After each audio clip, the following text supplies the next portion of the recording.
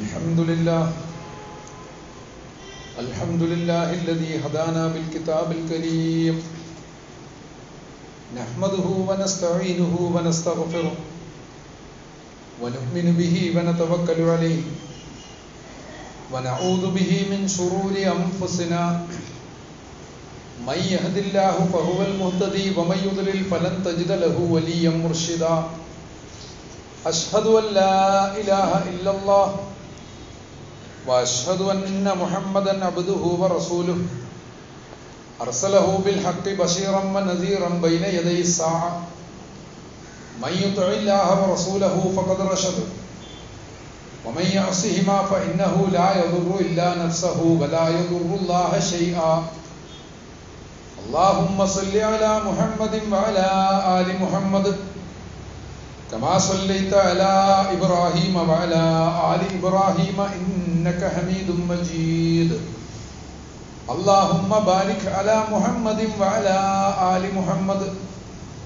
كما باركت على إبراهيم وعلى آل إبراهيم إنك حميد مجيد أما بعد فإن خير الكلام كلام الله وخير الهدي هدي محمد صلى الله عليه وسلم وشر الأمور محدثاتها وكل بدعة ضلالة أعوذ بالله من الشيطان الرجيم وكيف أخاف ما أشركتم ولا تخافون أنكم أشركتم بالله ما لم ينزل به عليكم سلطانا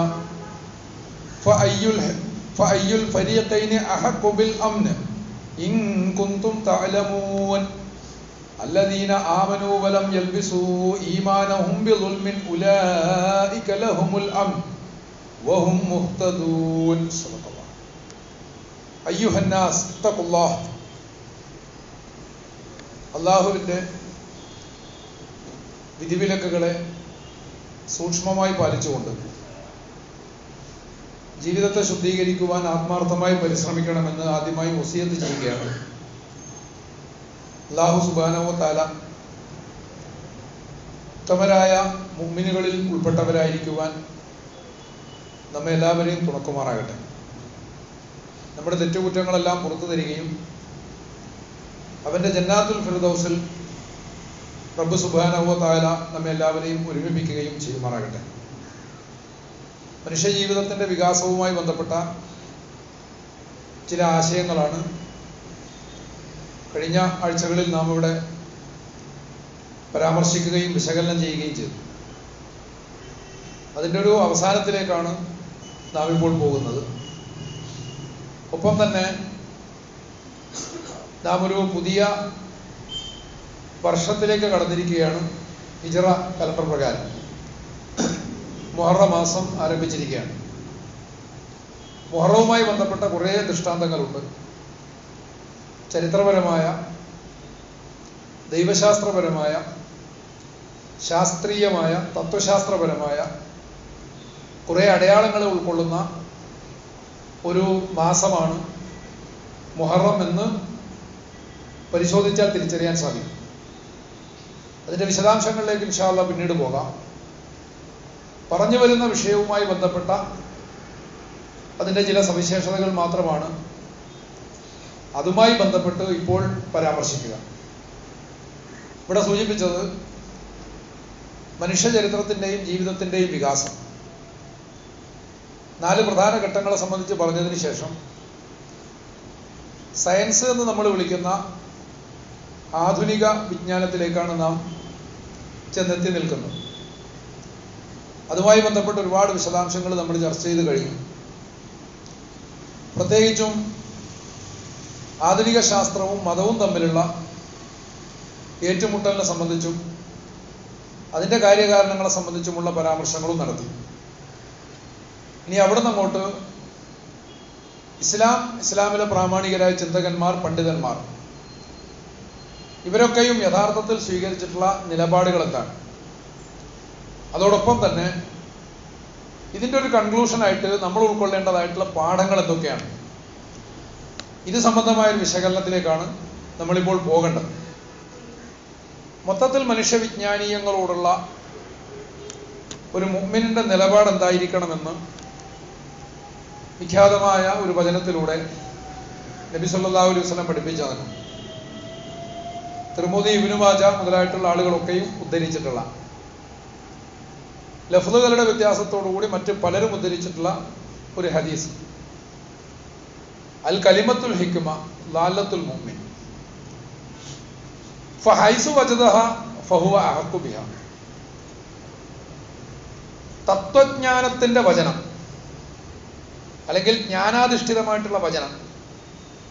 അൽ കലിമത്തുൽ ഹിക്മ എന്ന് പറഞ്ഞാൽ കലിമയും ഹിക്മയും ഏതാണ്ട് ജ്ഞാനവുമായി ബന്ധപ്പെട്ട്, പ്രത്യേകിച്ച് ഇസ്ലാമിന്റെ ജ്ഞാനശാസ്ത്രവുമായി ബന്ധപ്പെട്ട് ഒരേ അർത്ഥത്തിൽ നിർത്താവുന്ന വാക്കുകൾ തന്നെയാണ്. ഇവിടെ അത് പരസ്പരം വിശേഷണങ്ങളായിട്ടാണ് ഉപയോഗിച്ചിട്ടുള്ളത്. അത് ലാലത്തുൽ മുഅ്മിനാണ്. മുഅ്മിനിൽ നിന്ന് കളഞ്ഞുപോയ മുതലാണ്. കളഞ്ഞുപോയ മുതലെന്ന് പറഞ്ഞാൽ മുഅ്മിനിൽ നിന്ന് അത് നഷ്ടപ്പെട്ടു പോയി, ഇനി ആ ഭാഗം ചിന്തിച്ചിട്ട് കാര്യമില്ല എന്ന അർത്ഥത്തിലല്ല. നമ്മുടെ കളഞ്ഞുപോയ മുതലിനോട് നമുക്കുണ്ടാകുന്ന മനോഭാവം എന്തായിരിക്കും? അതാണ് തുടർന്ന് നബി സല്ലല്ലാഹു അലൈഹി വസല്ലം പറയുന്നത്, ഫഹൈസു വജദഹ ഫഹുവ അഹഖു ബിഹ. എവിടെയെങ്കിലും അത് കണ്ടു കഴിഞ്ഞാൽ അവനത് എടുക്കണം. കാരണം മുഅ്മിനാണ് ജ്ഞാനത്തിന്റെ യഥാർത്ഥ അവകാശി. പ്രവാചകൻ അർത്ഥശങ്കയില്ലാത്ത വിധം വ്യക്തമാക്കുക, ജ്ഞാനത്തിന്റെ ഒരു തരിയെങ്കിലും എവിടെയെങ്കിലും കണ്ടാൽ അത് ഉടനെ ആർത്തിയോടുകൂടി സ്വന്തമാക്കണം. ഏതുപോലെയാണ് സ്വന്തമാക്കേണ്ടത്? അത് കളഞ്ഞുപോയ ഒരു മുതൽ തിരിച്ചു കിട്ടിയാൽ ഉണ്ടാകുന്ന ഒരു ആർത്തിയുണ്ടല്ലോ, ഒരു സന്തോഷമുണ്ടല്ലോ. ഈ സന്തോഷത്തോടുകൂടി അറിവ് സ്വന്തമാക്കണം എന്നാണ് ഇവിടെ നബി സല്ലല്ലാഹു അലൈഹി വസല്ലം പറയുന്നത്. വളരെയധികം അർത്ഥവൈപുല്യമുള്ളൊരു വചനമാണ്. അതിന്റെ സൂക്ഷ്മ വിശദാംശങ്ങളിലേക്കൊന്നും നമ്മൾ പോകുന്നില്ല. ജ്ഞാനം എന്നതിനോടുള്ള ഒരു മുഅ്മിന്റെ സമീപനം എന്തായിരിക്കണം എന്നതിനെ സംബന്ധിച്ച് അതിനൊരു അടിസ്ഥാനമായിട്ട് മാത്രമാണ് ഇവിടെ ഇത് ഉദ്ധരിച്ചത്. അതുകൊണ്ട് അറിവ് മുഅ്മിൻ്റേതാണ്. അറിവ് സ്വന്തമാക്കുമ്പോഴേ ഈമാൻ എന്ന പ്രക്രിയ തന്നെയും പൂർണ്ണമാവുകയുള്ളൂ എന്നും കാണേണ്ടതാണ്. ഈമാൻ എന്നതൊരവസ്ഥ മാത്രമല്ല, അതൊരു പ്രക്രിയയും കൂടിയാണ്. നമ്മൾ ഓരോരുത്തരും മുഅ്മിനുകൾ ആയവരല്ല, ആയി തീരേണ്ടവരാണ്. ആയവരാണ് എന്നുള്ള ബോധം നമ്മളിൽ അനാവശ്യമായ നിഷേധാത്മകമായ ഒരു മനസ്സമാധാനം ഉണ്ടാക്കും. അത് കഴിഞ്ഞാൽ പിന്നെ വേറൊന്നും ചെയ്യാനില്ലല്ലോ. പക്ഷെ അങ്ങനെയല്ല, ആയി തീരേണ്ടവരാണ് എന്ന ചിന്ത വേണം നമ്മളെ നയിക്കാൻ. ഇത് പ്രധാനമാണ്. അങ്ങനെ വരുമ്പോഴേ ഇത്തരം വചനങ്ങളുടെ ഒക്കെ പൊരുൾ നമുക്ക് തിരിച്ചറിയാൻ സാധിക്കുകയുള്ളൂ. അപ്പോൾ ഇതാണ് വിജ്ഞാനത്തോടുള്ള ഇസ്ലാമിന്റെ നിലപാട് എന്ന് നമുക്ക് തിരിച്ചറിയാം. അറിവുള്ളവനും അറിവില്ലാത്തവനും ഒരിക്കലും സമന്മാരാവുകയില്ല എന്ന് വിശുദ്ധ ഖുർആൻ തന്നെ പ്രഖ്യാപിക്കുന്നുണ്ട്. അപ്പോൾ ഈ അടിസ്ഥാനത്തിൽ തന്നെയാണ് മനുഷ്യ ജീവിതത്തിന്റെ സാംസ്കാരിക നാഗരിക വികാസങ്ങളെ സംബന്ധിച്ച് നമ്മൾ പറഞ്ഞു. ഈ അർത്ഥത്തിലുള്ള വികാസത്തെ പരിശോധിക്കുമ്പോഴും കാലത്തിന് പ്രത്യേകതയുണ്ട്. കാലം വെച്ചുകൊണ്ടാണ് നമ്മൾ ഈ ഘട്ടങ്ങളെയൊക്കെയും വേർതിരിക്കുന്നത് എന്ന് കാണാം. കാലത്തെ അളക്കുന്നതിന് വേണ്ടി നമ്മൾ ഉണ്ടാക്കിയിട്ടുള്ള സാങ്കേതിക വിദ്യയാണ് കലണ്ടർ. ഇവിടെ നമ്മുടെ വിഷയവുമായിട്ട് അതിനുള്ള ബന്ധം അതാണ്. എന്ന് തന്നെയുമല്ല, മനുഷ്യ നാഗരികതയിൽ അഭൂതപൂർവമായ ഒരു മുന്നേറ്റം ഉണ്ടാക്കിയിട്ടുള്ളത് കലണ്ടറുമായി ബന്ധപ്പെട്ട അറിവുകളാണ് എന്നും കാണാൻ സാധിക്കും. നാഗരികമായിട്ടുള്ള വികാസത്തിന്റെ ചില നാഴികക്കല്ലുകൾ പരിശോധിച്ചാൽ മനുഷ്യ ജീവിതത്തെ വളരെ പെട്ടെന്ന് തന്നെ മുന്നോട്ട് നയിച്ചിട്ടുള്ള ക്രമപ്രവൃത്തമായ ആ പോക്കിൽ ചിലയിടത്തെത്തുമ്പോൾ ഒരൊറ്റ ചാട്ടമാണ്. ആ ചാട്ടം സാധ്യമാക്കുന്ന ചില സാങ്കേതിക വിദ്യകളുണ്ടായിരുന്നു. അതിലൊന്നാണ് കലണ്ടർ. ആധുനിക കാലത്ത് വലിയ വൈജ്ഞാനിക വിപ്ലവങ്ങൾ പൊട്ടിപ്പുറപ്പെട്ടത് അച്ചടിയന്ത്രം കണ്ടെത്തിയതോടുകൂടിയാണ്. അപാരമായൊരു സാധ്യതയായിരുന്നു അത് മുന്നോട്ട് വെച്ചതെന്ന് കാണാം. അപ്പോൾ അതുപോലെ കലണ്ടർ പക്ഷേ വളരെ പൗരാണികമാണ്. പഴയകാലം മുതൽക്കേ അതുണ്ട്. ഈജിപ്ഷ്യന്മാരാണ് ആദ്യമായിട്ട് കലണ്ടർ ഉണ്ടാക്കിയത് എന്നാണ് ചരിത്രത്തിൽ പറയുന്നത്. ഈജിപ്ഷ്യന്മാർ അവരുടെ കൃഷിയുമായി ബന്ധപ്പെട്ട സൗകര്യങ്ങൾ വെച്ചുകൊണ്ട് തന്നെയായിരുന്നു, അതിനുവേണ്ടി തന്നെയായിരുന്നു അത് ഉണ്ടാക്കിയത്. അവരുടെ നിരീക്ഷണം അതുമായി ബന്ധപ്പെട്ടിട്ടായിരുന്നു. നൈൽ നദിയിൽ വർഷം തോറും ഒരു കരകവിച്ചിലുണ്ടാവും. ഈ കരകവച്ചിൽ കഴിഞ്ഞാൽ, വെള്ളം അങ്ങോട്ട് ഒഴിഞ്ഞു പോയി കഴിഞ്ഞാൽ അവിടെ ഒരു ഡെൽറ്റ രൂപപ്പെടും. അവിടെ വിത്തിറക്കിയാൽ നല്ല കൃഷി കിട്ടും, നല്ല വിളവ് കിട്ടും. ഈ കൃഷിയെ ആശ്രയിച്ചുകൊണ്ടാണ് നൈൽ നദീതട സംസ്കാരം അല്ലെങ്കിൽ നാഗരികത വികാസം പ്രാപിച്ചത്. അത് ചരിത്രം. പക്ഷേ ഇത് ആകസ്മികമായിട്ടാണ് ഈ വെള്ളപ്പൊക്കം ഉണ്ടാവുന്നത്. ഇത് മുൻകൂട്ടി അറിയാൻ എങ്ങനെ സാധിക്കും? മുൻകൂട്ടി അറിയുക എന്നത് പ്രധാനമാണ്. കലണ്ടറിനെ കുറിച്ച് ചർച്ച ചെയ്യുമ്പോൾ മുസ്ലിങ്ങൾക്കും ഉണ്ടാകേണ്ട ചിന്ത അതാണ്. മുൻകൂട്ടി അറിയുക എന്നതൊരു സൗകര്യമാണ്. മുൻകൂട്ടി അറിയാൻ സാധിക്കുക എന്നതാണ് ശാസ്ത്രീയം. വരുമ്പോൾ വരുന്നത് കാണലല്ല. അത് ആദ്യഘട്ടത്തിലുള്ള നിലപാടാണ്. ഓരോ സമൂഹവും ഓരോ വിഷയത്തിലും പടിപടിയായിട്ടാണ് പുരോഗമിച്ചത് എന്ന് മാത്രമേ മനസ്സിലാക്കേണ്ടുള്ളൂ. അക്കാര്യത്തിൽ അതുമായി ബന്ധപ്പെട്ടിട്ടുള്ള ചില ചര്യകളും ചിട്ടകളും മതപരമായ ചടങ്ങുകളുടെ സ്ഥാനം കൊടുത്തുകൊണ്ട് എക്കാലത്തും നിലനിർത്തേണ്ട കാര്യമൊന്നുമില്ല എന്നുള്ളതാണ് തോന്നുന്നത്. എന്തായാലും ഇങ്ങനെ സംഭവിച്ചപ്പോൾ ഇക്കാര്യം മുൻകൂട്ടി അറിയാൻ വേണ്ടിയുള്ള ശ്രമത്തിൽ നിന്നാണ് കലണ്ടർ ഉണ്ടായത് എന്നാണ് പറയുന്നത്. സൂര്യൻ സിറിയസ് എന്ന നക്ഷത്രത്തിന്റെ മണ്ഡലത്തിൽ ഉദിക്കുന്ന സമയത്താണ് നൈലിൽ വെള്ളപ്പൊക്കം ഉണ്ടാകുന്നത്. സമയമാണ് അവിടെ പ്രധാനം. ഇത് രണ്ടും ഒരേ സമയത്താണ് വരുന്നത്. പിന്നെ ഇത് നിരീക്ഷിച്ചിട്ട് ഇതിന്റെ ആവർത്തനം സംഭവിക്കാൻ എത്രത്തോളം ദിവസം എടുക്കുന്നു? അങ്ങനെ 360 ദിവസം, അതാണ് ആദ്യത്തെ കലണ്ടർ. ഈ 360 ദിവസത്തെ 12ആയി ഭാഗിച്ചു. ഈ 12ആയി ഭാഗിക്കുക എന്നത് ലോകത്തുള്ള എല്ലാ കലണ്ടറുകളുടെ ചരിത്രത്തിലുമുള്ളതാണ്. വിശുദ്ധ ഖുർആന്റെ ഒരു പ്രഖ്യാപനവും ആ വിഷയത്തിലുണ്ട്. ഇന്ന ഇദ്ദത്ത ശുഹൂരി ഇൻദല്ലാഹി 12 ശഹറൻ ഫീ കിതാബില്ലാഹ് യൗമ ഖൽഖസ് സമാവാതി വൽ അർദ്. അല്ലാഹുവിന്റെ കിതാബിൽ മാസങ്ങളുടെ എണ്ണം 12ആണ്. അല്ലാഹുവിന്റെ കിതാബ് അങ്ങനെ ആയതുകൊണ്ടാണ് ഇന്ത്യയിലും ഗ്രീസിലുമൊക്കെയുള്ള ചൈനയിലുമൊക്കെയുള്ള ജ്യോതിശാസ്ത്രജ്ഞന്മാർ ആകാശത്തെ, ഖഗോളത്തെ നിരീക്ഷിച്ചപ്പോൾ അതിനെ 12 രാശികളാക്കി മാറ്റാം എന്നവർക്ക് മനസ്സിലായി. അതൊരു വെളിപാടാണ്. വഹിയ മാത്രമല്ല വെളിപാട്. അതുപോലെ നമ്മൾ പ്രത്യേകം സ്ഥാനം നൽകുന്ന വലിയകൾക്ക് മാത്രം ഉണ്ടാകുന്നതല്ല ഇൽഹാം. ചില സന്ദർഭങ്ങളിൽ പലർക്കും അതുണ്ടാകും ഒരു വെളിപ്പെടൽ. ഇന്നലെക്ക് തന്നെ നമ്മൾ അറിവിന്റെ ഉദയത്തെ സമീപിക്കുക എന്നത് പ്രധാനമാണ്. അപ്പോഴങ്ങനെ 12 രാശികളായി തിരിച്ചു. കലണ്ടറും ഉണ്ടായി. കലണ്ടറിന്റെ വ്യത്യസ്തമായ ആധാരങ്ങളുണ്ട്. ചിലത് സോളാറാണ്, ചിലത് ലൂണാറാണ്, ചിലത് നക്ഷത്രങ്ങളെ ആധാരമാക്കിയുള്ളതാണ്, ചിലത് കൃത്യം 30 ദിവസം വെച്ച് ഭാഗിച്ചിട്ടുള്ളതാണ്. ഇങ്ങനെ പല നിലപാടുകളുണ്ട്. ഏത് നിലപാടുകൾ സ്വീകരിച്ചപ്പോഴും മാസത്തിന്റെ എണ്ണം 12ആയി. അതങ്ങനെ പുരോഗമിച്ച് വന്നതായിട്ടാണ് കാണുക. അതാണ് കലണ്ടറുമായി ബന്ധപ്പെട്ട് നമ്മൾ മനസ്സിലാക്കേണ്ടതായിട്ടുള്ള അടിസ്ഥാനമായൊരു പാഠം. അപ്പൊ നമ്മൾ പറയുന്ന വിഷയവും മുഹറത്തിന്റെ ആഗമനവും കൂടി ഒന്ന് ചേർത്ത് വെക്കുകയാണ് ചെയ്യുന്നത്. അപ്പോൾ ഇപ്രകാരം കലണ്ടർ എന്നതൊരു വലിയ സംഭവമാണ് എന്ന് തന്നെ ഖുർആനും പറയുന്നു. ഇവിടെ വേറൊരു വിഷയം കൂടി പരാമർശിക്കുന്നുണ്ട്. 12 മാസം എന്ന് പറഞ്ഞിട്ട് അതിൽ 4 പവിത്രമാണ് എന്നൊക്കെ പറയുമ്പോൾ അത് അറബികൾക്ക് പരമ്പരാഗതമായിട്ട് അറിയാവുന്ന സംഗതിയാണ്. അതിനെ ശരിവെക്കുന്നതിന്റെ ന്യായം എന്താണെന്ന് വെച്ചാൽ ആ 4 മാസം രക്തച്ചൊരിച്ചിലോ യുദ്ധമൊന്നും പാടില്ല എന്നാണ്. നല്ല കാര്യമല്ലേ? നല്ല കാര്യം ആര് ചെയ്താലും അത് നിലനിന്നോട്ടെ എന്നുള്ളതാണ് ഇസ്ലാമിന്റെ നിലപാട്. അതുകൊണ്ട് ആ 4 മാസം പവിത്രം തന്നെയാണ്. അതിന്റെ നിയമത്തെ ലംഘിക്കരുത്. ഇതും പറഞ്ഞതിന് ശേഷം പിന്നെ പറയുന്ന വേറൊരു വർത്തമാനമുണ്ട്. ഇന്നമൻ നസീർ സിയാദത്തും ഫിൽ കുഫർ. പക്ഷെ നസീർ എന്ന് പറയുന്നത് കുഫറിലുള്ള വർധനമാണ്.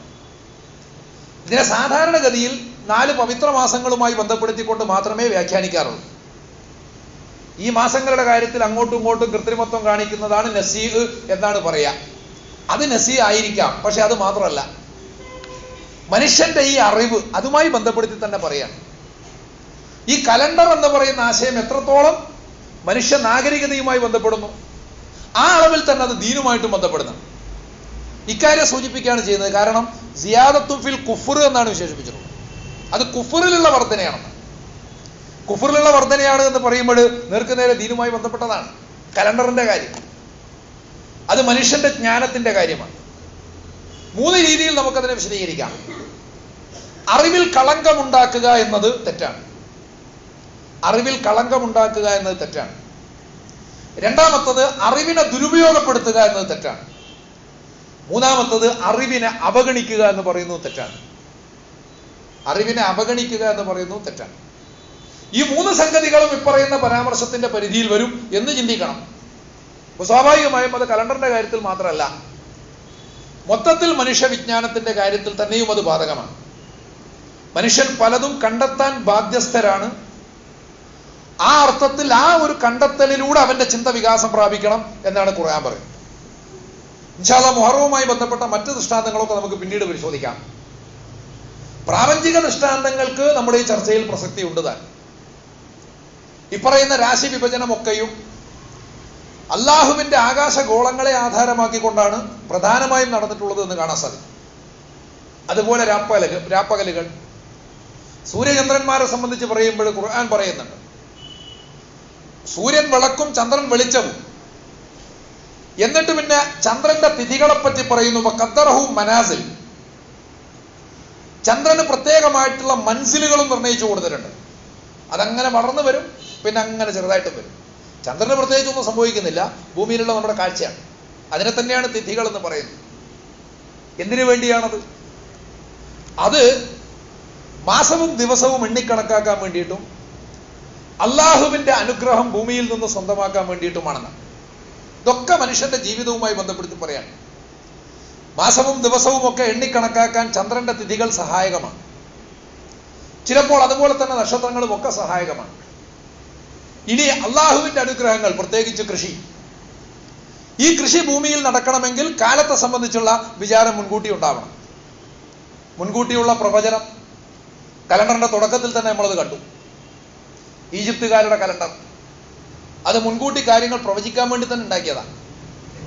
ഇതുപോലെ കാർഷിക വ്യവസ്ഥ നിലനിന്നിരുന്ന, സംസ്കാരം നിലനിന്നിരുന്ന നമ്മുടെ നാട്ടിലും ജീവിതത്തിൽ തന്നെ പഴകിപ്പോയിട്ടുള്ള വാക്കുകൾ പോലുമുണ്ട്.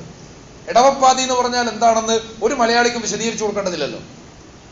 രാശിയുമായി ബന്ധപ്പെട്ടതാണ്, കലണ്ടറുമായി ബന്ധപ്പെട്ടതാണ്. പക്ഷെ നമ്മുടെ ജീവിതത്തെ അതുമായി ബന്ധിപ്പിക്കുന്നത് മഴയാണ്. മഴ നമുക്ക് അനിവാര്യമായിരിക്കുന്നത് നമ്മൾ ചെയ്യേണ്ടതായിട്ടുള്ള കൃഷിയാണ്. ഈ സ്വഭാവത്തിലാണ് അതിന്റെ ബന്ധമെന്ന് കാണാൻ സാധിക്കും. അതുകൊണ്ടാണ് അള്ളാഹുവിന്റെ ഫള് അന്വേഷിക്കുവാനും കരസ്ഥമാക്കുവാനും എന്നും പ്രത്യേകം പറഞ്ഞത് എന്ന് തിരിച്ചറിയണം. അപ്പോൾ ഈ അർത്ഥത്തിലെല്ലാമുള്ള മനുഷ്യന്റെ വികാസം, മനുഷ്യൻ ഇതിനൊക്കെയും ആശ്രയിക്കുന്നത് പ്രപഞ്ചത്തെ സംബന്ധിച്ചുള്ള അറിവും. പ്രപഞ്ചത്തിൽ നിലനിൽക്കുന്ന സകല ചരാചരങ്ങളും അള്ളാഹുവിന്റെ നിയമങ്ങൾക്ക് കീഴ്പ്പെടും. ഈ നിയമങ്ങളെ വായിക്കാൻ നമ്മൾ ശ്രമിക്കുന്നു. മുമ്പേ ഒരിക്കൽ പറഞ്ഞിരുന്ന ആ നിയമങ്ങളെ സംബന്ധിച്ചുള്ള ആശയം ഒരിക്കൽ കൂടി ഓർമ്മിക്കുകയാണ്. ആകാശഭൂമികളിലുള്ള സർവ്വചരാചരങ്ങളും എന്തുകൊണ്ടാണ് നമ്മുടെ പഠനത്തിന് വഴങ്ങുന്നത് എന്നത് വിഷയമാണ്. നമ്മുടെ പഠനം സാധ്യമാകുന്നത് എന്തുകൊണ്ടാണ്? തെറ്റുകൾ ഉണ്ടായിരിക്കാമെങ്കിലും നിയമങ്ങൾ വെച്ചുകൊണ്ട് ഭൂചലനങ്ങളെയും അതുപോലെ പ്രാപഞ്ചിക ചലനങ്ങളെയും ഒക്കെ വ്യാഖ്യാനിക്കാനും പ്രവചിക്കാനും നമുക്ക് സാധിക്കുന്നത് എന്തുകൊണ്ടാണ്? അതിനൊരു കൃത്യതയുണ്ട് എന്ന് പറഞ്ഞാൽ അതിലൊക്കെയും യഥാർത്ഥത്തിൽ ഒരു കീഴ്പ്പെടലിൻ്റെതായ തത്വശാസ്ത്രം. അതാണ് ഖുർആൻ ചോദിക്കുന്നത്, അഫ ഗൈറ ദീനില്ലാഹി യബ്ഗൂൻ. ഇത്രയും സയൻസ് പഠിച്ചിട്ട് നിനക്ക് എന്താ അത് മനസ്സിലാവാത്തതാണ് ആ ചോദ്യത്തിന്റെ ഇന്നത്തെ പരിഭാഷ. ഇത്രയും സയൻസ് പഠിച്ചിട്ട് നിനക്ക് എന്താ അത് മനസ്സിലാവാത്തത്? അഫ ഗൈറ ദീനില്ലാഹി യബ്ഗൂൻ. അല്ലാഹുവിന്റെ ദീനല്ലാത്ത മറ്റൊരു മാർഗം നീ എന്തിൽ നിന്നാണ് തേടുന്നത്? നിനക്ക് കണ്ടുകൂടെ? വലഹു അസ്ലമ മൻ ഫിസ് സമാവാതി വൽ അർദ് തൗഅൻ വ കർഹൻ. ആകാശഭൂമികളിലുള്ള സകലതും അല്ലാഹുവിന് കീഴ്പ്പെട്ടിരിക്കുന്നു. അസ്ലമ ഇസ്ലാമായിരിക്കുന്നു. അതെല്ലാം തന്നെ ഈ ദീനിന്റെ കീഴിലാണ്. നിനക്കത് മനസ്സിലാവില്ലേ? ഇത്രയധികം പ്രാപഞ്ചിക നിയമങ്ങൾ പഠിച്ചിട്ട് അല്ലാഹുവിന്റെ ചോദ്യമാണ്. എന്നിട്ട് പറയുന്ന തൗഅൻ വ കർഹൻ, അതിന്റെ വാക്കർത്ഥം സ്വമേധയാലോ അല്ലെങ്കിൽ നിർബന്ധിതമായോ എന്നാണ്. ആകാശഭൂമികളെ സംബന്ധിച്ചും അതിലെ പ്രതിഭാസങ്ങളെ സംബന്ധിച്ചും പറയുമ്പോൾ ഇപ്പറയുന്ന വർത്തമാനം അത്ര പ്രസക്തമൊന്നുമല്ല. കാരണം മനുഷ്യരൊഴിച്ചുള്ള മറ്റ് ചരാചരങ്ങൾക്കൊന്നും തന്നെ സ്വയം ഒരു നിലപാടെടുക്കാൻ കഴിയില്ല. അതുകൊണ്ട് സ്വമേധയാ എന്ന് പറയുന്നതിന് അർത്ഥമൊന്നുമില്ല. നിർബന്ധിതാവസ്ഥ യഥാർത്ഥത്തിൽ ഉണ്ടാവാം. പക്ഷെ അത് നിർബന്ധിതാവസ്ഥയാകുന്നത് അതിന്മേൽ സമ്മർദ്ദം ചെലുത്തേണ്ടി വരുമ്പോഴാണ്. പക്ഷെ ഒരു സമ്മർദ്ദവും ഇല്ല. കൃത്യമായിട്ട് ഭൂമിയുടെ ഭ്രമണവും പരിക്രമണവും ഒക്കെ നടന്നോളും. അപ്പൊ സ്വാഭാവികമായിട്ടും ആ പദവുമല്ല. അങ്ങനെ വരുമ്പോൾ അതിനെങ്ങനെ വായിക്കണം എന്നിടത്ത് നമ്മൾ വേറൊരാശയം മുന്നോട്ട് വെച്ചിട്ടുണ്ടായിരുന്നു. അതാണ് പറഞ്ഞത്, നേരത്തെ വിവരിച്ചത്. പ്രപഞ്ചത്തിന്റെ 2 തരം നിയമങ്ങളെ സംബന്ധിച്ച് ഖുർആൻ പറയുന്നു. ഒന്ന് അശംസു വൽ ഖമറു ബിഹുസ്ബാൻ, സൂര്യചന്ദ്രന്മാർ വളരെ കൃത്യമായ ഒരു കണക്കനുസരിച്ച് സഞ്ചരിച്ചുകൊണ്ടിരിക്കുന്നു. രണ്ടാമത്തത് വന്നജ്മു വശജറു യസ്ജുദാൻ, നക്ഷത്രങ്ങളും മരങ്ങളും അള്ളാഹുവിന് സുജൂദ് ചെയ്തുകൊണ്ടിരിക്കുന്നു. ഈ രണ്ടാമത് പറഞ്ഞ നക്ഷത്രങ്ങൾക്കും മരങ്ങൾക്കും ആദ്യം പറഞ്ഞ ഹുസ്ബാൻ ബാധകമാണ്. ആദ്യം പറഞ്ഞിട്ടുള്ള സൂര്യചന്ദ്രന്മാർക്ക് രണ്ടാമത് പറഞ്ഞ സുജൂദും ബാധകമാണ്. സംഗതി ഉദാഹരണങ്ങൾ മാത്രമാണ് പറയുന്നത്. അങ്ങനെ പറയുമ്പോൾ ആദ്യം പറയുന്നത് ഹുസ്ബാൻ, രണ്ടാമത്തത് സുജൂദ് എന്ന് പറയുമ്പോൾ തുടർന്ന് പറയുന്നത് വസ്സമാ റഫഅഹ, ആകാശം ഉയർത്തപ്പെട്ടിരിക്കുന്നു. അത് പ്രാപഞ്ചിക നിയമങ്ങളെ സംബന്ധിച്ചുള്ള വർത്തമാനമാണ്. അത് ഹുസ്ബാനാണ്, കണക്കാണ്. വബദഅൽ മീസാൻ, പ്രപഞ്ചത്തിലൊരു മീസാൻ സ്ഥാപിക്കപ്പെട്ടിരിക്കുന്നു. അത് നീതി, അത് സുജൂദുമായി ബന്ധപ്പെടുന്നു. അപ്പോൾ 2 തരം നിയമങ്ങൾ എന്ന് പറയുന്ന ഒന്ന് ഹുസ്ബാനാണ്, കണക്കാണ്. രണ്ടാമത്തെ മീസാൻ, നീതിയാണ്. അതിലൊന്ന് മനുഷ്യന്റെ ശാസ്ത്രത്തിനും അറിവിനും വിധേയമാണ്, മറ്റേത് അങ്ങനെയല്ല. വേറൊരു നിലക്ക് പറഞ്ഞാൽ ഒന്ന് ബാഹ്യമാണ്, മറ്റൊന്ന് ആന്തരികമാണ്. ഇത് വെച്ചിട്ട് ചിന്തിക്കുമ്പോൾ തൗഅം വ കറഹൻ എന്ന് പറഞ്ഞാൽ ആന്തരികമായും ബാഹ്യമായും അള്ളാഹുവിന് കീഴ്പ്പെട്ടുകൊണ്ടിരിക്കുന്നു. ആന്തരികമായും ബാഹ്യമായും പ്രപഞ്ചത്തിലുള്ള സർവ്വചരാചരങ്ങളും അള്ളാഹുവിന് കീഴ്പ്പെട്ടുകൊണ്ടിരിക്കുന്നു എന്ന് മനസ്സിലാക്കാൻ സാധിക്കും. ഇപ്പൊ കണക്കുണ്ട് എല്ലാത്തിനും, അത് ബാഹ്യമാണ്, അത് മനുഷ്യന്റെ ശാസ്ത്രത്തിന് കണ്ടെത്താൻ സാധിക്കുന്നതാണ്, കണ്ടെത്തുകയും വേണം. അതേസമയം മറ്റേത് ഈ കണ്ടെത്തലിൽ നിന്ന് നമ്മൾ ചെന്നെത്തേണ്ടതായിട്ടുള്ള, നമ്മൾ സ്വീകരിക്കേണ്ടതായിട്ടുള്ള ഒരവബോധമാണ്. ഈ നിയമങ്ങളുടെ എല്ലാം കർത്താവാരാണ്. ആ ഒരു ചിന്ത ഇബ്രാഹിം നബി അലൈഹി സ്വലാം നമ്രൂദിനോട് ചോദിച്ചതാ. അങ്ങനെ പലരും പലരോട് ചോദിച്ചതാ. അന്നൊക്കെ കുറച്ചുകൂടി ലളിതമായ ഭാഷയിലായിരുന്നു എന്നേ ഉള്ളൂ. ഇന്ന് ജീവിതം തന്നെ സങ്കീർണമായാൽ സ്വാഭാവികമായും ഭാഷയും സങ്കീർണമാവും. സങ്കീർണമായ ഒരു ജീവിത പരിസരത്ത് നിന്നുകൊണ്ട് മൗലവി ലളിതമായ ഭാഷയിൽ സംസാരിക്കണം എന്ന് പറയുന്നതിലൊന്നും ഒരർത്ഥമില്ല. അതുകൊണ്ട് ചോദ്യം കുറെ കൂടി സങ്കീർണമാകും, അത്രേ ഉള്ളൂ. അപ്പോൾ ഇത് മനസ്സിലാക്കുക എന്നത് വളരെ പ്രധാനമാണ്. ഇങ്ങനെ 2 തരത്തിലുള്ള കീഴ്പ്പെടലുകൾ. അതിലാദ്യം പറഞ്ഞത് മനുഷ്യന്റെ ജ്ഞാനത്തിന് വിധേയമാണ്. ആ വിധേയമായ സംഗതികളിലൂടെയുള്ള യാത്രയിൽ നിന്നാണ് മനുഷ്യന്റെ സയൻസ് വികാസം പ്രാപിക്കുന്നത് എന്ന് കാണാൻ സാധിക്കും. അതുകൊണ്ട് തന്നെയാണ് ആ ശാസ്ത്രത്തെ, ആ നിയമങ്ങളെ വ്യാഖ്യാനിച്ചുകൊണ്ടാണ് അത് സാങ്കേതിക വിദ്യയായിട്ട് നമ്മൾ ഉപയോഗപ്പെടുത്തുന്നത്. അതുകൊണ്ട് തന്നെ തീർച്ചയായിട്ടും ബോധമുള്ള പണ്ഡിതന്മാരും ചിന്തകന്മാരും ഇസ്ലാമിക ലോകത്ത് കഴിഞ്ഞ ഖുതുബയിൽ മതയാഥാസ്ഥിതികത്വവും ചർച്ചും ചെയ്തതുപോലെ അതിനോട് യുദ്ധമുണ്ടാക്കാനല്ല, സമരമുണ്ടാക്കാനല്ല, മറിച്ച് അതിനോടുള്ള സമീപനം രൂപപ്പെടുത്താനാണ് ശ്രദ്ധിച്ചത് എന്ന് കാണാൻ സാധിക്കും. ഈ പറയുന്ന ഹിക്മത്തും സയൻസും ഒക്കെ മറ്റുള്ളവർ കൊണ്ടുപോയി, അതൊരു യാഥാർത്ഥ്യമാണ്. അങ്ങനെ കൊണ്ടുപോയി കഴിഞ്ഞാലും അവർ വികസിപ്പിക്കുന്ന സംഗതിയോട് നമുക്കുള്ള നിലപാടെന്തായിരിക്കണം, ഇത് പ്രധാനമാണ്. മോഡേൺ സയൻസ് എന്ന് പറയുന്ന ഒരു ആശയം, അതിന്റെ ഉത്ഭവത്തെ സംബന്ധിച്ച് കഴിഞ്ഞ ഖുതുബയിൽ പറഞ്ഞു. ഇതിന്റെ ഉത്ഭവകാലത്ത് തന്നെ ഇതേ സംബന്ധിച്ച് ധാരാളം പരാമർശങ്ങൾ നടത്തിയിട്ടുള്ള മുഫസ്സിറുകൾ തന്നെയുണ്ട്, പണ്ഡിതന്മാരുമുണ്ട്. ഷെയ്ഖ് ജമാലുദ്ദീൻ അഫ്ഗാനി, മുഹമ്മദ് അബ്ദു മുതലായിട്ടുള്ളവരുടെയൊക്കെ പരാമർശങ്ങൾ നമുക്ക് വായിക്കാൻ സാധിക്കും. അവർ സ്വീകരിച്ചിട്ടുള്ള നിലപാടെന്താണെന്ന് വെച്ചാൽ, ശാസ്ത്രം അന്നതൊരു പുതിയ വിഷയമാണ്. ശാസ്ത്രം അല്ലെങ്കിൽ സയൻസ് എന്ന് പറയുന്നത് സംസ്കാരത്തെ അതിവർത്തിക്കുന്ന ഒന്നാണ്. അതിന് പ്രത്യയശാസ്ത്ര ബന്ധമില്ല. അതുകൊണ്ട് ഇത് ആരുണ്ടാക്കുന്നു, ആര് കണ്ടുപിടിക്കുന്നു, ഇതൊന്നും വിഷയമല്ല. അവർ വിവരിക്കുന്ന നിയമങ്ങൾ, അതിന്റെ യുക്തിഭദ്രത, ഇത് മാത്രമാണല്ലോ പ്രശ്നം. അതുകൊണ്ട് അത് പ്രത്യയശാസ്ത്രത്തെ അതിവർത്തിക്കുന്ന ഒന്നാണ്. പ്രകൃതിയെക്കുറിച്ചുള്ള പഠനങ്ങളിലൂടെ നമ്മുടെ ജീവിതം തന്നെ സുഗമമായി തീരും. ആ ഒരു സുഗമത യഥാർത്ഥത്തിൽ വിശുദ്ധ ഖുർആൻ വാഗ്ദാനം ചെയ്യുന്ന ഒന്നാണ്, നേടിയെടുക്കാൻ നമ്മളോട് ആവശ്യപ്പെടുന്ന ഒന്നുമാണ്. ഭൂമിയെ വിശാലമാക്കി തന്നു, അതിൽ ധാരാളം വഴികളും ഉണ്ടാക്കി എന്ന് പടച്ചതമ്പുരാൻ പറയുന്നില്ലേ? നിങ്ങൾക്ക് ഭൂമിയെ തൊട്ടിലാക്കി, ആശ്രയമാക്കി തന്നു, വിശാലമാക്കി, വിരിപ്പാക്കി തന്നു. അതിൽ ധാരാളം സലക്കലക്കും ഫീഹാ സുബുൽ, അതിൽ ധാരാളം വഴികളും ഒരുക്കി തന്നു എന്ന് പറഞ്ഞാൽ വലിയ സാധ്യതകൾ. ഈ സാധ്യതകളെ വികസിപ്പിക്കുന്ന ഒരറിവാണ് സയൻസ്. അതുകൊണ്ട് അതിനോട് അങ്ങേയറ്റം ക്രിയാത്മകമായിട്ടുള്ള സമീപനമാണ് വേണ്ടത് എന്ന് തുടക്കം മുതൽക്ക് ഈ പണ്ഡിതന്മാർ പറഞ്ഞതായിട്ട് കാണാൻ സാധിക്കും. ആരെയും പീഡിപ്പിക്കാൻ പോയില്ല, ആരെയും എതിർക്കാനും പോയില്ല, ഒരു തരത്തിലുള്ള ഒച്ചപ്പാടുണ്ടാക്കിയില്ല. ഇനി രണ്ടാമത്തെ ഒരു ഘട്ടത്തെ സംബന്ധിച്ച് പറയാം. രണ്ടാമത്തെ ഘട്ടമായപ്പോഴേക്കും ചില ചിന്തകന്മാർ കുറെ കൂടി ഗൗരവത്തോടുകൂടി ഈ സയൻസിനെ സമീപിക്കാൻ തുടങ്ങി. അവര് പറഞ്ഞു, ദൈവിക സന്ദേശങ്ങളുടെ ആഴം കണ്ടെത്താനുള്ള ശ്രമമായിട്ട് ഇതിനെ മനസ്സിലാക്കണം. ഇത് കണ്ടെത്തുന്ന ആളുകൾ ഏതോ മനസ്സിൽ കണ്ടെത്തിക്കോട്ടെ, അത് വിഷയമല്ല. അതേസമയം നമ്മളെ സംബന്ധിച്ചിടത്തോളം ഇതിനെ സമീപിക്കേണ്ടത് ദൈവിക സന്ദേശങ്ങളുടെ ആഴം കണ്ടെത്താനുള്ള ശ്രമമായിട്ടായിരിക്കും. തന്റെ സാന്നിധ്യത്തെ മനുഷ്യന് അള്ളാഹു അനുഭവവേദ്യമാക്കുന്നത് പ്രകൃതി എന്ന മാധ്യമത്തിലൂടെയാണ്. അതുകൊണ്ടാണ് പ്രകൃതിയിലുള്ള ആയാത്തിനെ സംബന്ധിച്ച് അള്ളാഹു പറയുന്നത്. വിശുദ്ധ ഖുർആനിലുള്ള മന്ത്രങ്ങളെ, സൂക്തങ്ങളെ സംബന്ധിച്ചും ആയാത്ത് എന്ന് തന്നെയാണ് ഖുർആൻ പറയുന്നത്. വേറൊരു സംഗതി കൂടിയുണ്ട്. ആയാത്ത് എന്ന് പറഞ്ഞാൽ അള്ളാഹുവിന്റെ ആയാത്തല്ലേ? തീർച്ചയായിട്ടും അത് നാശമില്ലാത്തതാണ്. പ്രകൃതിയിലുള്ള പ്രതിഭാസങ്ങൾക്ക് നാശമുണ്ടായേക്കാം, എന്നാൽ അടയാളങ്ങൾ അവശേഷിപ്പിക്കുക തന്നെ ചെയ്യും. ഏതെങ്കിലും ഒരു പ്രതിഭാസം ഇല്ലാതായി എന്ന് കരുതിയിട്ട് അത് ഉൾക്കൊണ്ടിട്ടുള്ള ദൈവികമായിട്ടുള്ള ദൃഷ്ടാന്തങ്ങൾ ഇല്ലാതാവുന്നില്ല.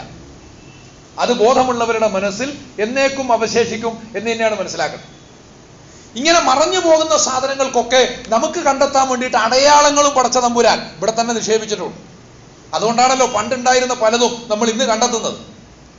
ക്രെറ്റേഷ്യസ്, ജൂറാസിക് യുഗത്തിലൊക്കെ ജീവിച്ചിരുന്ന ജീവികളെ സംബന്ധിച്ച് നമ്മൾ മനസ്സിലാക്കുന്ന എങ്ങനെ? ഇതൊന്നും ഇല്ലാന്ന് പറയാൻ പറ്റില്ലല്ലോ.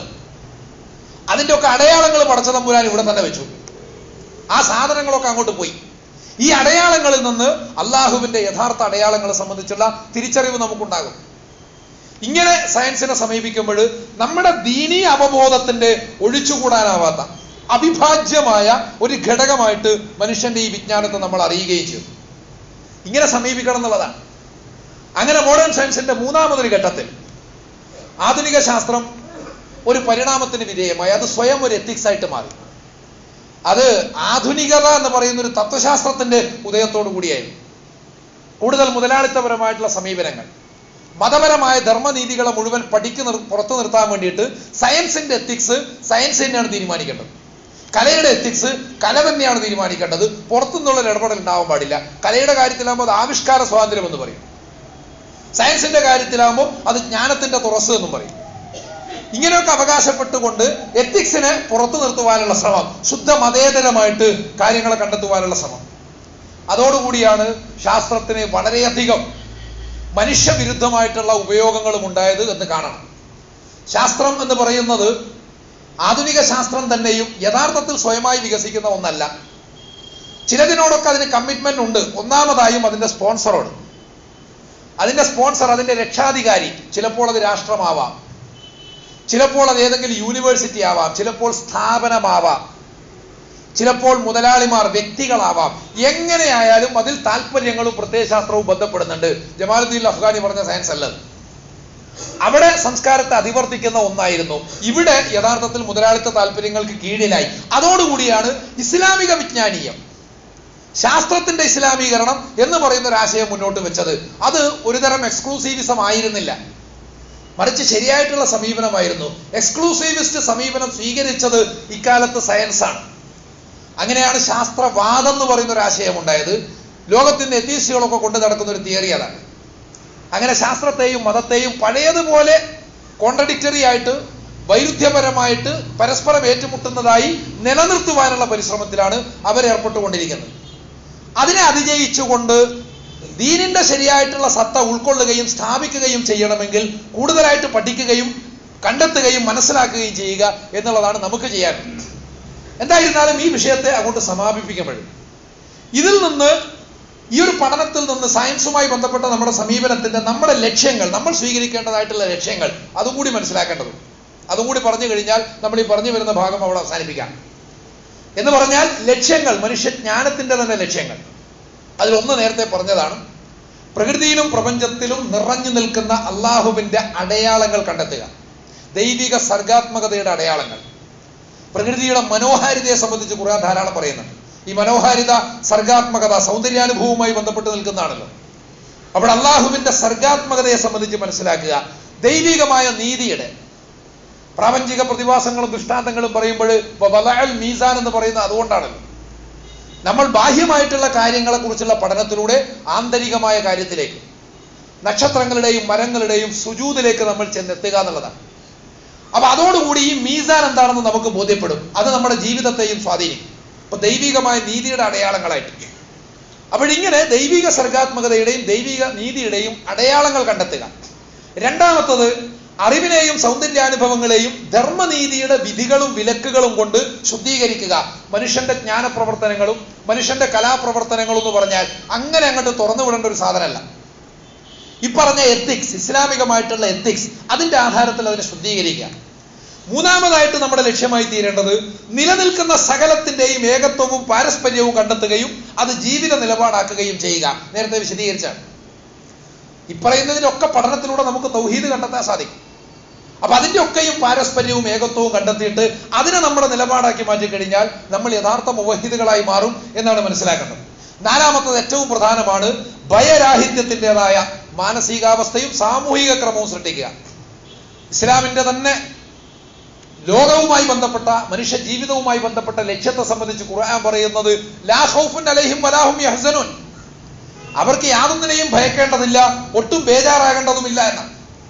ഭയരാഹിത്യത്തെ സംബന്ധിച്ച് ധാരാളം പറയുന്നുണ്ട് ഖുർആൻ. നമ്മൾ തുടക്കത്തിൽ ഓതി വെച്ചിട്ടുള്ള ആയത്ത് കൈഫ അഖാകും മാ അസ്റക്തും, നിങ്ങൾ അല്ലാഹുവിൽ പങ്കുചേർക്കുന്നതിനെ ഞാൻ എങ്ങനെ ഭയപ്പെടും.